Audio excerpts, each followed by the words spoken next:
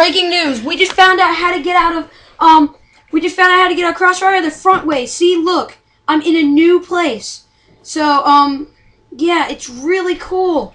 We finally found out how to do it. So, I'm going to have to kill myself and then I'll show you guys. That was so awesome. Where am I? Oh, I'm here. Okay, stay there. You got to stay there to be able to do the switch.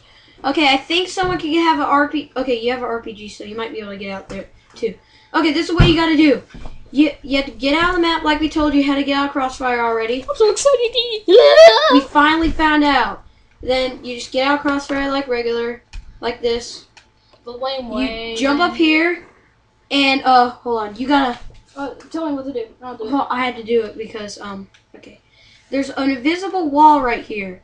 So what you want to do, get one person to crouch and look up. The other person who's going to get out jumps on top of his head and jumps. There is an invisible wall, and it's because of this little barrier that keeps you from going out of the map. So you got to stay along it and stay along this house. Walk along it like this, and then just walk onto this. Then you'll drop onto this, and the walls turns it invisible, but you could still do it, and you can kind of see it when you like turn to the side. So then you get on this.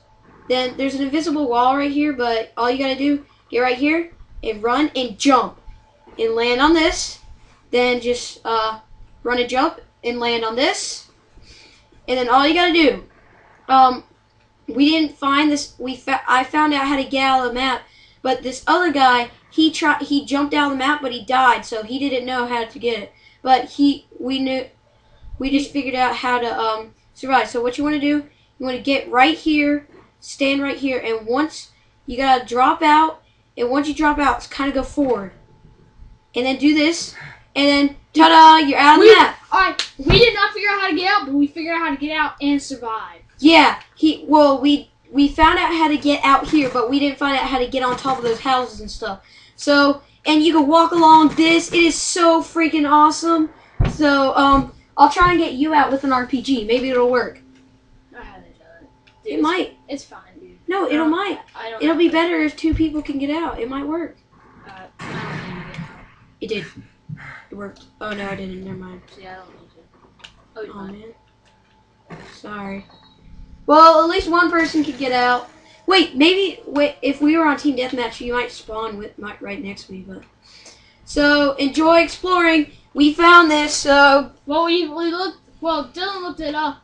Or I keep calling you a nickname for some reason. He looked it up and figured out and looked up how to get out. But you turned it off, didn't you? No. But he figured out how to survive it. He figured out how to survive. So technically, we sort of found it. Yeah. Yeah, we did. So see you in our next video. Bye.